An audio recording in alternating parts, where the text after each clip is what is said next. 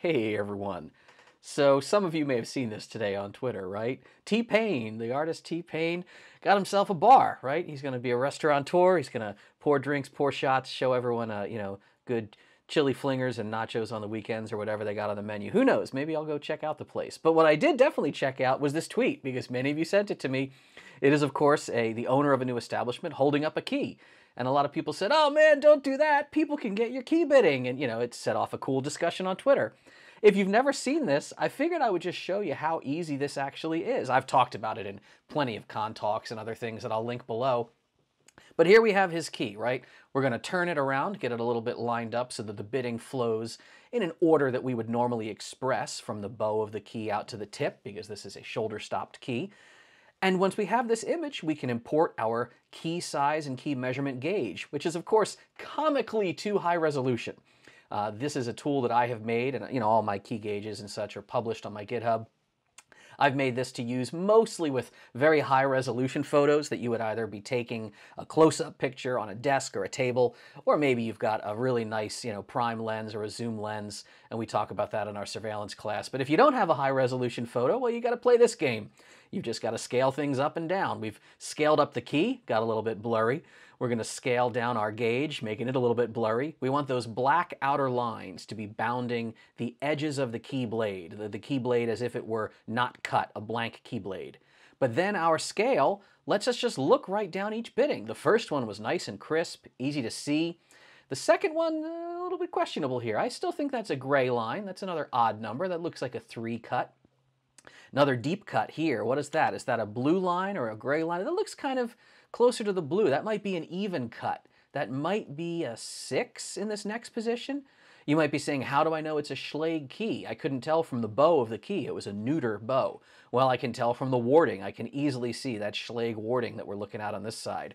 What I can't easily see is this next position. Now we're right up in the shiny metal keychain that's hanging behind this key, that muscle man. We're right up against his bright shiny junk or something.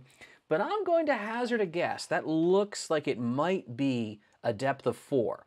The one out at the tip I really like. I'm pretty sure that out at the tip you can see where the shadow of the keychain stops. That looks like a 3 cut to me. But if you're ever not sure, take good notes. You can also adjust different lighting levels if you know about image editing tools, so you can tweak your brightness, tweak your exposure. There's a lot of Lightroom or Photoshop skill that you can bring into all kind of image editing. Sometimes it helps in these circumstances. Do we want to revise anything here? Let's be a little more sure of ourselves. That 6, is that really a 6? Maybe it's a 7. It's really kind of in between the two. And again, you don't need to do this all with one key. If you're not sure, write down in your notes that you're not sure. Is that a 6? Is that a 7? Well, maybe you try both.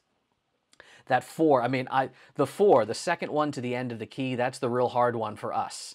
I think we could try 6 or 7 here. That 4, that could be a 3, that could be a 4, could even be a 5 for all I know. It's just very blurry.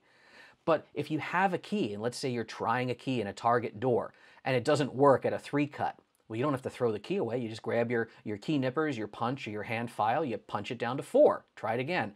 Try it down to 5. Punch it down again. That 3, I kind of like that 3. I'm not sure about that 4. So we've got ourselves the best notes we can get, and then you're off to your target. Now, am I recommending that any of you go to T-Pain's new restaurant and start cutting keys in the parking lot and try throwing them in the door? No. Let me be very clear. I am not recommending that. But I am saying this is a fun case study, and we can check our work. I'm saying we could just bounce over to keygen.co, which is a very useful website, especially for people who want to 3D print keys. It will generate STL files for all various types of keys that you might want to generate. But we don't even need to 3D print this. What if we just take a little screenshot of that, import it into Photoshop, and see how close this perfectly generated key is to what T-Pain is holding up in his photograph from Twitter. I'm going to drop it in here. Again, we got to do a little resizing action. But it's looking pretty good. I realize the bow of the key is different, of course. He got his key from a locksmith. Ours is with the standard Schlage bow. But as we start sizing this down, what do you think? You think we might have made the key to T-Pain's new spot? Let's bring it on over. How do we look? Goddamn. I think we might have something there. So get ourselves some free drinks. Party time. All we do is win, win, win. That's what you could do if you learn how to do this, right? Again, this is not me telling you to come take our classes or anything. All this information's out there online. And it's not like I'm poking fun and throwing shade here. I mean, T-Pain knows this as well. He responded, he's like, yeah, what are you going to do? Go in and steal my bar stools before the place is occupied? We're going to have a locksmith change the locks. But it's a great lesson. It's a great little example of how this can work. It's a great example of why you should always change your locks when you get a new place. And please, stop tweeting your keys if you're not planning to do that. All right? Hope you learned something. Hope you enjoyed this. And most of all, I hope you stay safe out there.